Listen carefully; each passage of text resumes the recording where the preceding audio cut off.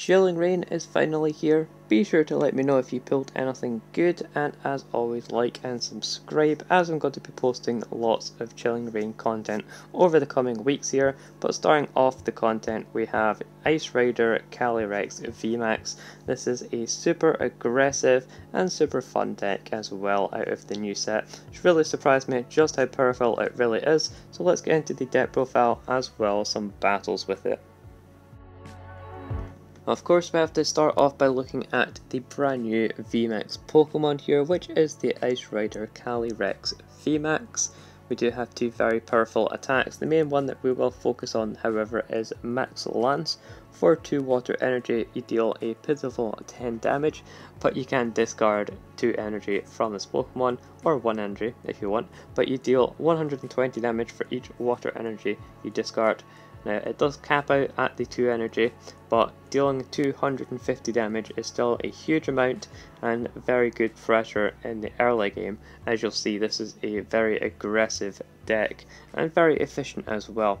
We do also have a nice first attack in Ride of the High King. If your opponent has a full bench, then you get to deal 160 damage.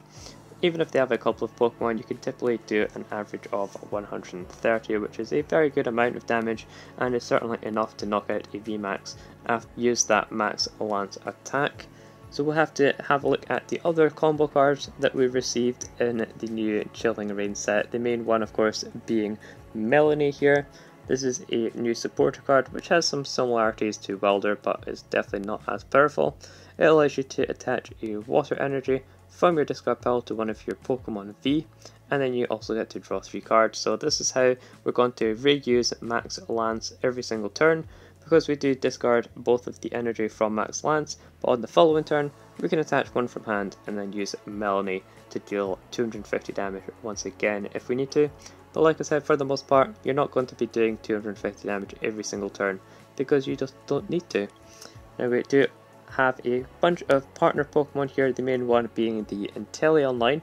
We have 1 copy of the Shady Dealings Inteleon. Shady Dealings, of course, allowing us to search our deck for 2 trainer cards, put them into our hand. That is going to give us the consistency that we need in order to search out all of our trainers and good key cards. And we also have 2 of the Drizzile here with Shady Dealings also, but you only get 1 trainer card from Drizzile's Shady Dealings, which is still very powerful and, as you'll see, is very good at keeping your consistency up. And then we also have 1 of the new Rapid Strike Inteleon from Chilling Rain. This is great as its ability puts 2 damage counters on one of your opponent's Pokemon and really helps out against the tag team Pokemon, where you can deal 250 damage and then use this Inteleon to finish off the knockout. Especially good against things like Mewtwo and Mewgx, as that does have 270 hit points. And if we have a look at the rest of the deck, we have a couple of Dedenne here to improve our draw in the early game with the Dedi change.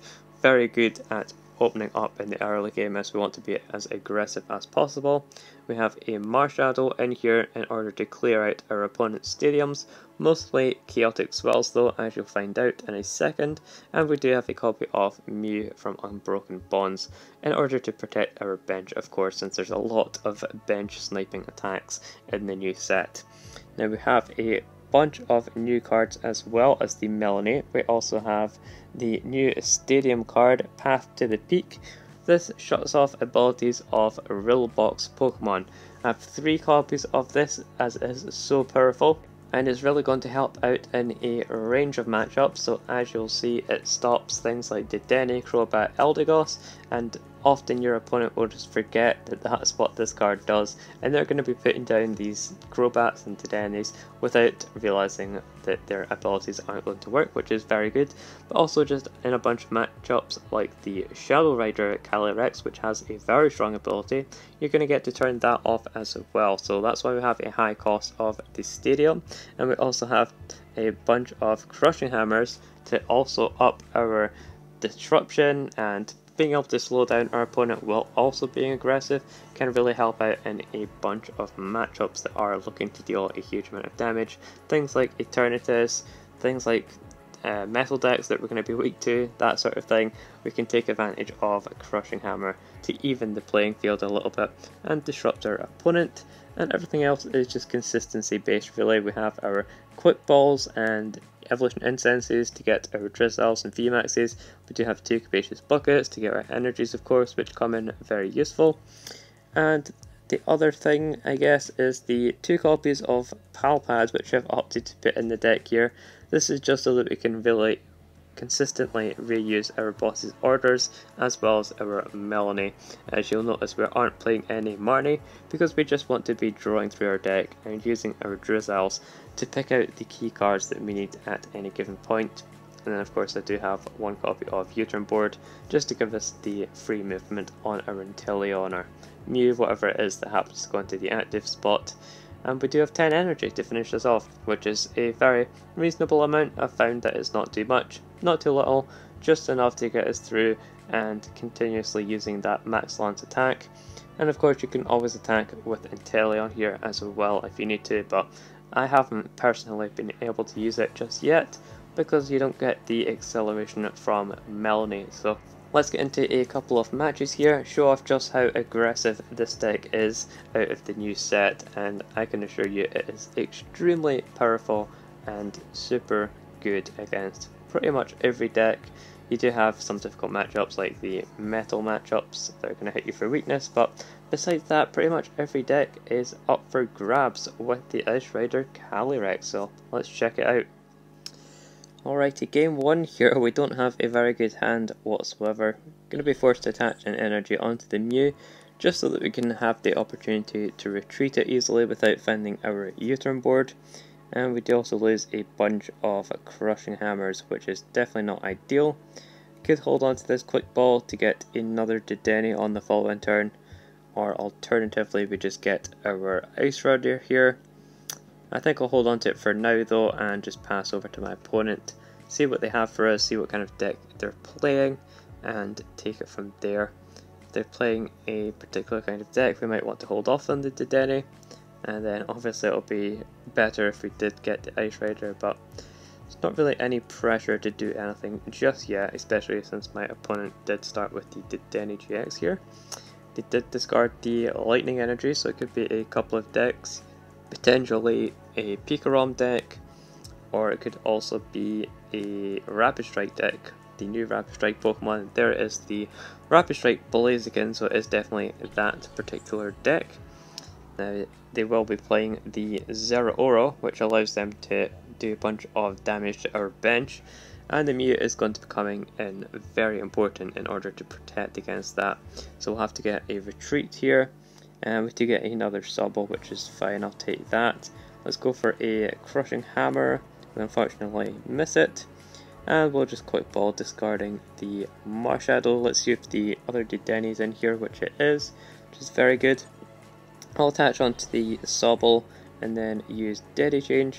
And we'll just be looking for an Ice Rider that we can get going here and evolve into as quickly as possible. Can also put down our Stadium. I would like to keep our Mew around, so I think we will be retreating here so that we can actually protect it, and I will just retreat into the Sobble. That seems fine. Why not do 10 damage as well? Could be relevant, you never know.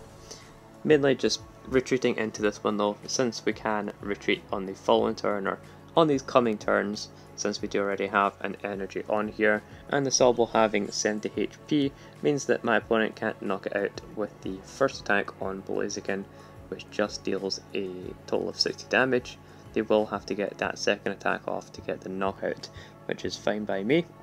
You're going to be discarding an Artillery as well with the Quick Ball here, which is definitely a good discard to see, as that's going to stop them from getting that into play unless they're playing multiple Artillery, which they could well be doing.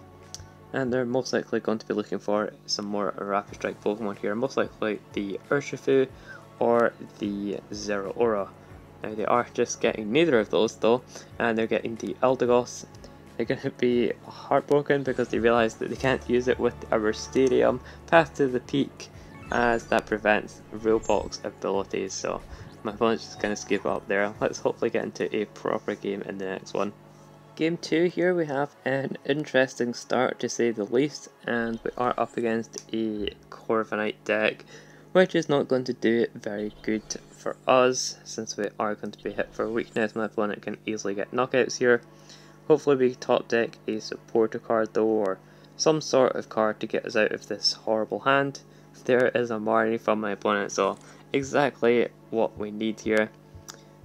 The Path of the Peak is not going to come in quite as useful as the previous game, unless we were able to get one down early and stop them from using their Zacians. They're most likely going to be putting into play, but other than that, it's not going to be nearly as useful as the last game. It caused my opponent to rage quit, we'll have to see. Also, interesting that my opponent chose not to attack us for some reason. They could have done 60 damage there with our weakness, but they opted not to do that. So we get the opportunity here to do our Crushing Hammer, we can attach, and I'll go for the Professor's Research of course, because if we get the Vmax we could easily just take a knockout on this Corviknight V, and that is exactly what's going to happen here. We don't have much else that we can do. I suppose I'll make use of the Evolution Incense to get the other Vmax, just so that we can thin the deck of a card and hopefully get into some better draws here. But I'm absolutely going to take this opportunity to get the knockout on the Corviknight V before they're able to get some more energy into play. Now we are going to be losing energy on our side as well, but my opponent has a pretty small hand with not much to work with, so I don't really mind losing the energy. And there we go, we get the Melony off of the prizes, so we can easily get a water energy and put that onto the active as well as one from our hand. That's going to give us the ability to attack once again. My opponent did have the Professor's Research in their hand, so that small hand wasn't any too much of a big deal for them, because they could easily just draw some more cards here. And they do have the energies coming in with the Metal Saucers. We're going to see a GX attack, most likely. Yep, there's the GX attack from my opponent. Being able to reduce damage done to their Pokemon is definitely going to help them out big time. Let's use our Quick Ball here. I'm going to discard a Water Energy and grab a Sobble. I think it's going to be a good shout so that we can get towards our Inteleon. And of course we're going to use our Melony, put that energy onto the active as well as one from our hand. And we could use a Quick Ball as well. I kind of like this, so we'll Quick Ball away our Dedenne and grab another Sobble so that we can get our Drizzles out. We do have all of our Drizzle and our other Inteleon. Most likely we're going to lose this one in our hand from the Professor's Research on this following turn, but that's going to be fine because we can always get it back with Super Rods, and as long as we have the other one in the deck then we can always make use of that. So there goes our attack, doing 220 damage. Not the most amount of damage since they are reducing it by 30, but at least we can get a substantial amount in here. And the Lucario Melmetal is of course a basic Pokemon, so my opponent can't use Cheryl on that like they can with the Corviknight Vmax, but they might be using a Mallow and Lana, or a couple of those in their deck potentially. Not any in the discard pile just yet, but we know that they could potentially have them in there somewhere. Although using a Professor Research of course means that they can't use Mallow and Lana. And my opponent is just going to be hitting us for 100 damage with that attack, getting energy onto itself from the deck. And yeah, hitting us for weakness is never a good feeling. We don't have another Melody, so we unfortunately can't get a big attack off here to get the knockout. We'll just have to start attaching onto our benched Vmax and pull the trigger on this Professor's Research, hoping to get into a Drizzle as well as some other useful stuff. We just see a couple of Crushing Hammers which could actually come in useful if we get heads. And I'm going to be taking the energy off of this Lucario Melmetal. My opponent does have the Bronze on, so they can easily move the energy around anyway. Mew's not going to be all that useful. I'll hold on to the Capacious Bucket as well, just in case my opponent uses a Marnie or something. We'll keep that around in the deck. And there's not really anything else that we can do, so I'll pass it over to my opponent. Don't really want to put down the other Ice Rider V in case my opponent goes for a Boss's Orders play on that. Let's see, we go a Metal Saucer from my opponent again. Do they have the attachment from hand as well, or are they just going to be working with the energy which is in play already? They are moving one to the active, and they do have the attachment from hand, so that's going to give them a knockout with the Lucario and Melmetal. And we should be in a reasonable position still. They are going to be taking a first knockout on their end to take 3 prize cards, but we can get a follow-up knockout with our backup Vmax, and that's going to be removing 4 energy off of my opponent's board, making it so that my opponent will need a Metal Saucer to get an attack off, and they only have 1 remaining, so it might be tricky for them to actually get an attack off with the Corviknight Vmax here. Let's see what we top take. The Crushing Hammer. Let's see. Yes, we get ahead, so we're definitely discarding that energy from the Vmax there. Absolutely ideal Crushing Hammer heads. And we'll put down our other V. I'll go ahead and use Capacious Bucket now just to thin the deck. We do only have 2 water energy left, which is a little unfortunate, but we can make it work. Now my opponent does have, let's see here, 40 HP remaining. So if we do our first attack, that's going to be a total of, oh math is hard man, we have 70, they're reducing it by 30, so we're going to do exactly 40 damage if we use our first attack, so definitely going to go for that. It means that we don't have to discard any energy, and we can get the knockout quite easily that way. Let's take our 3 prizes. We get a Sobble, another Vmax, and a U-turn board, so nothing too useful. Definitely need a supporter card to help us out here, and if we topped out boss's orders that would be even better, as we could just win the game. But let's see, my opponent has the Zacian as well as the Metal Saucer, which is their last Metal Saucer, and it also have the attachment from hand, but like I said, getting that head on Crushing Hammer is going to make it so my opponent can't actually get an attack this turn, and they are going to be moving the energy anyways from the looks of things, picking it onto the Zacian. Now we do have to be careful here because all my opponent has to do is get 1 more knockout on our Vmax in order to win the game. So we'd really like to sacrifice perhaps a Sobble or promoting our Mew potentially. We do get a Drizzle, so I think that, yeah, that is going to be game. We did top deck the Drizzle. Like I said, we only need boss's orders, so we can bring up that Bronzong, so we can use Shady Dealings here. Here you go, this is how the deck comes in so useful, or the intelligence coming in so useful I should say, as you can just get whatever card you need out of the deck, and we're actually able to get a win against a deck that has type advantage against us as they're hitting us for weakness. But yeah, there you go, just being super aggressive, my opponent missing turns, being able to not keep up as our deck is super aggro. Get a nice victory there. Let's get into one more game and see how that goes. Starting off our last game, we're up against a mirror match here. As you can see, we both have the Ice Rider Calyrex, so I think we're in a pretty good position overall since we do get to go first here, and we have the turn 1 attachment, which is pretty much all you need with this deck.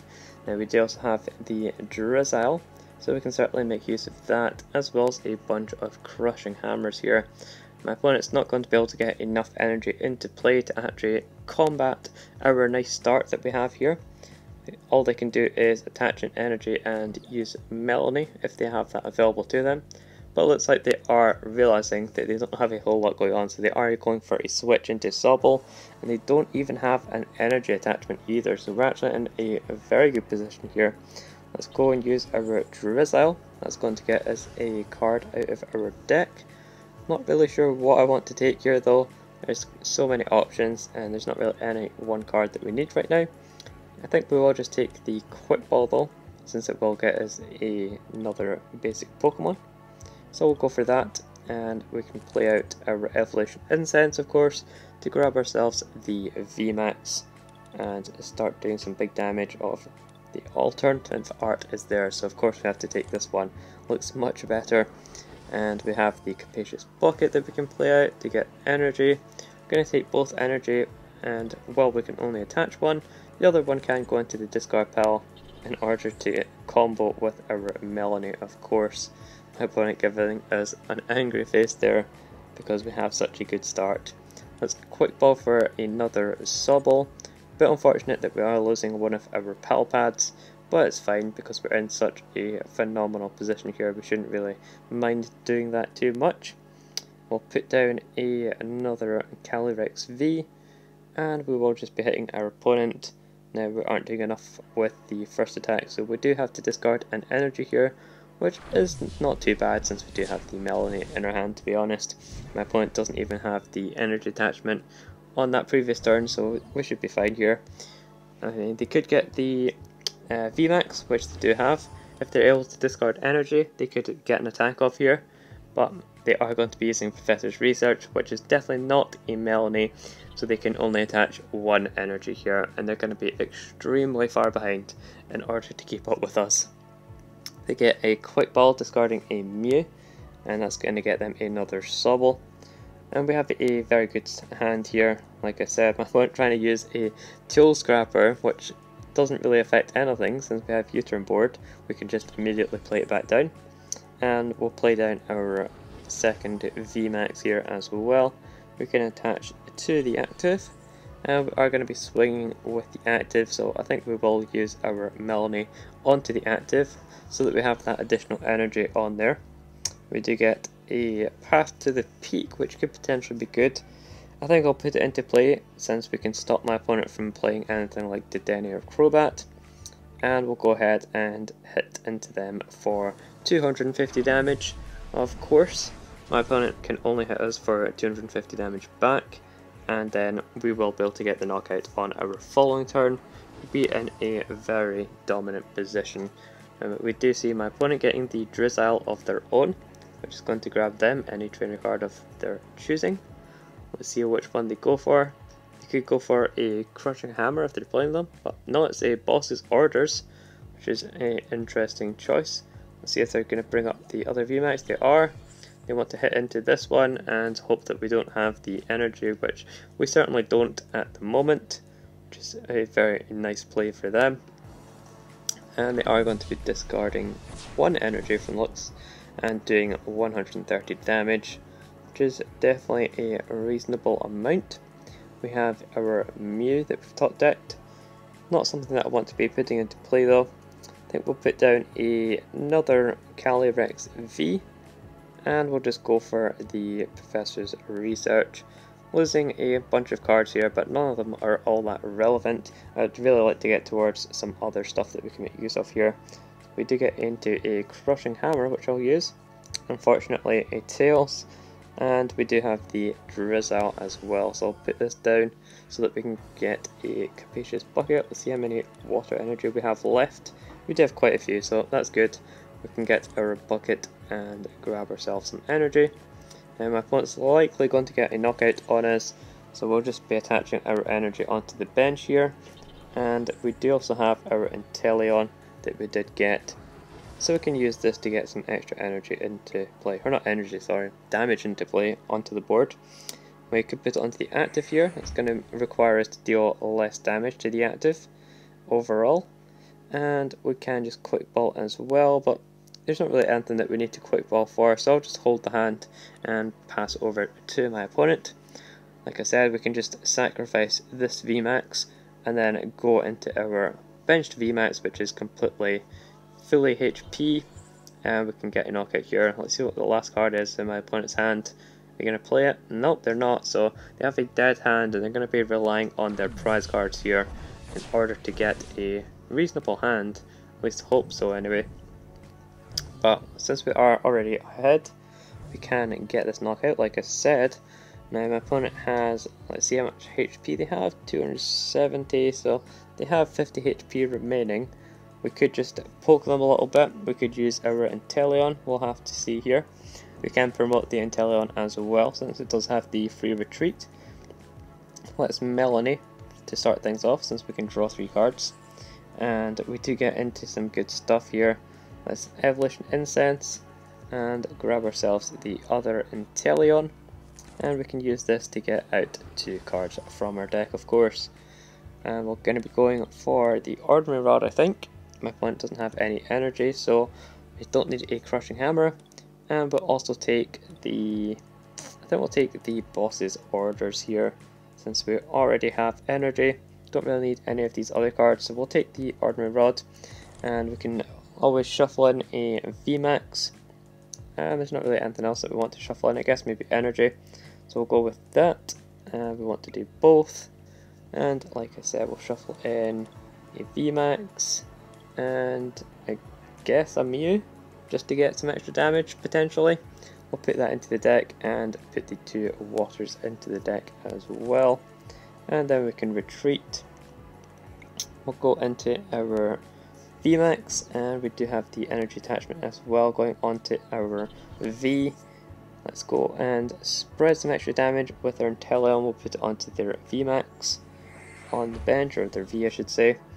And there's not really anything else that we want here. I guess we'll just quick ball away the Marshadow just in case my opponent uses a Marnie or a reset stamp, something along those lines. Then we don't really want that in the deck. And there we go, there's the concede from my opponent. There is not much else that they could do, I was guessing. So a very easy and convincing win for the Ice Rider deck once again. Really been enjoying this deck. It's super aggressive as you've seen in these matches. So be sure to give it a go yourself, as it is super fun as well. And I'll see you in the next video.